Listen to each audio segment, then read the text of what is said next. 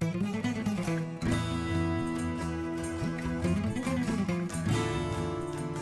World Cup is the world's richest horse race. It has a $6 million purse to the winners, and it's held at the end of March.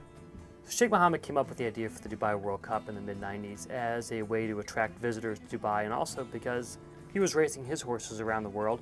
Why not bring horses to Dubai and have them race there? The Dubai World Cup is incredibly important because there's no other place where you can win as much money as you can in Dubai with a horse that's already had its shot at the Triple Crown or some of the other great classic races around the world.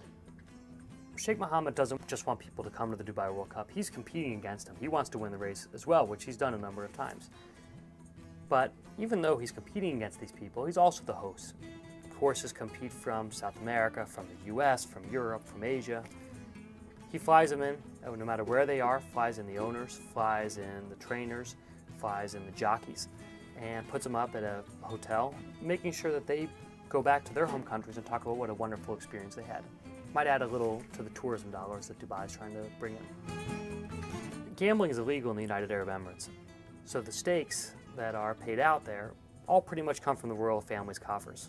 Sheikh Mohammed is estimated to be worth about $14 billion, so paying out $6 million for the Dubai World Cup, that's not such a big deal for him. Around the world, you can make the case that the Kentucky Derby is the premier race for horses. Everyone in the horse business watches it. Dubai World Cup is not there yet. It's a growing horse race, but it doesn't have the prestige of the Derby yet. But Sheikh Mohammed has a saying that there is no finish line.